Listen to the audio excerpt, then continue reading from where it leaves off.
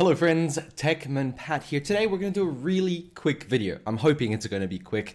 I asked a little while back if you'd like to see how to set up a personal home VPN for you, yourself, or your family and friends. I mean, it's pretty easy, but just to do that, it's a few steps, and I'm going to show you how to set it up on the actual router. And we're using a TP-Link router, and basically this process should be exactly the same for a lot of other routers or modems. And then we're going to set it up on an iPhone so you can connect to your home network from your phone, and so access things like your own maybe NAS server or maybe a Plex server or anything like that. And also we're going to set it up on a laptop, a Windows laptop. It'll be the same process for a Mac, but because I've got a Windows laptop and an iPhone, it should work out pretty well.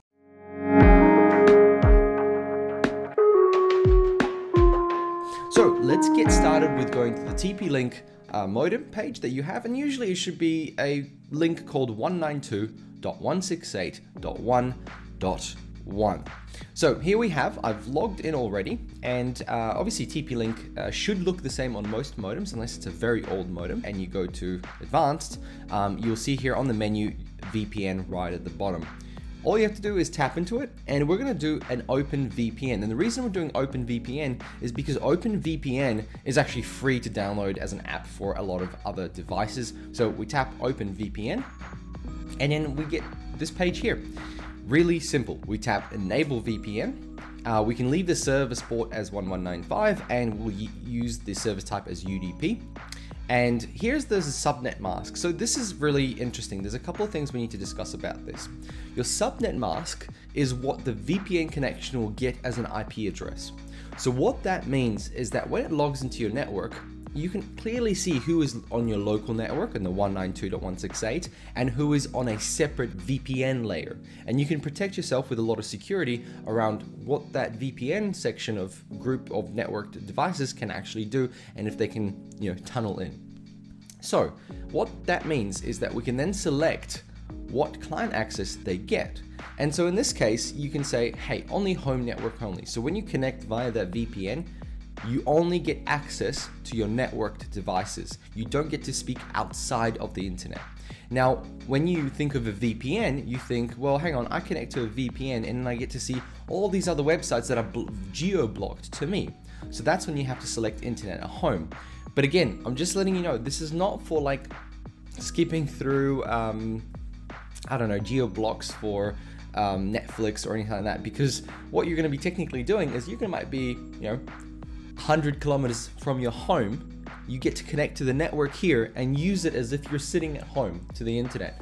So there is some applications such as security things that, let's say you're at the office and you need to access a web server. They'll say that you have to use a VPN to look like you're on site, and that way you can access that file server or that web server or whatever it might be. This is pretty much the same thing, but at home, and you don't need massive IT support staff to make that happen. So we select this. I'm going to select internet and home network. I'm going to click save, and then two things we need. We need to generate a certificate, and we need to generate and export the configuration file. So we're going to click generate. It's going to generate a certificate, and this basically means it's kind of like locking it in and setting up these things as the settings for your configuration file. When you connect to your VPN, there's two things you need to consider, and that is your internet or your connection needs to have a static IP or a custom DNS or dynamic DNS, which basically means that no matter how often your IP changes from your provider, your RSP, you will get to then still connect to your home without having to remember the new number. Some providers, some RSPs provide you with a login through the web that you can actually check what your IP is, and you can use that to put into your configuration file. But what you can do instead on a TP-Link is actually create a custom dynamic DNS. So we'll just navigate to that. Now, click Network, Dynamic DNS, and you select TP-Link. And then you can log in through your TP-Link cloud and create that. So we'll continue through to this.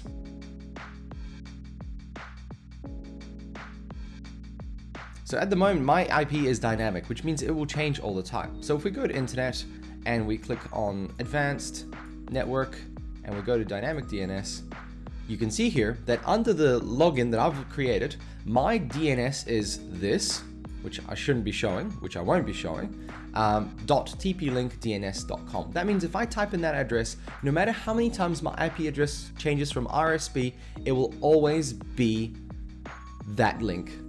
That means that it will have this locked in and it's bound, and I can unbind it if required. So therefore, anytime I put in that link, I will end up here.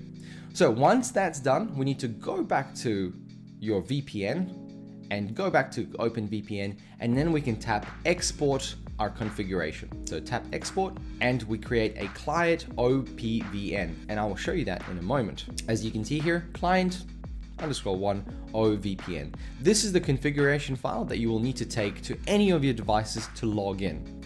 So let's do that. Navigate to your store, wherever you are, either on Android or Apple, type in OpenVPN, and it should be the first one on the list after the advert. So OpenVPN Connect.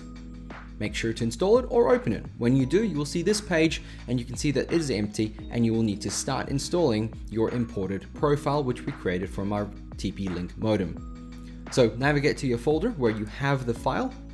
There it is, client1 OpenVPN. Tap the little arrow there, open it up, scroll across and select more. This is on iOS. Find the app OpenVPN, tap on it, and it should ask you to add the actual profile into the app. Click add. Allow to add the VPN configuration to your phone. This means you can switch it on and off from the iPhone's main settings menu.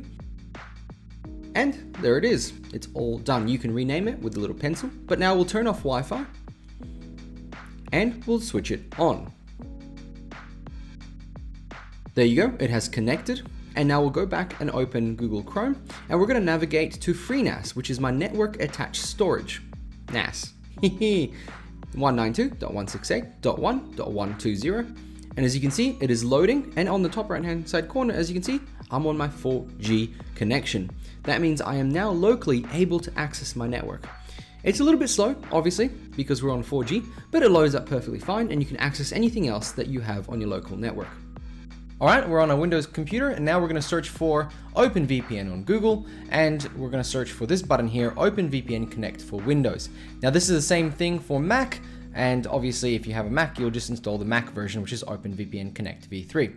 All we have to do is tap download OpenV3 Connect. Once it's downloaded, we're going to install it. Next, accept, next, install. And now you want to make sure you've downloaded your settings file, which is right here, client OpenVPN1. And you can see the extension here is OVPN, and now the icon is showed because we've just completed installing the OpenVPN client. We tap finish and we can see the new icon for the program is right here. The simplest thing to do is just click client and it'll start the actual process. I agree. Okay. And would you like to import this file? Client1 OVPN, click OK.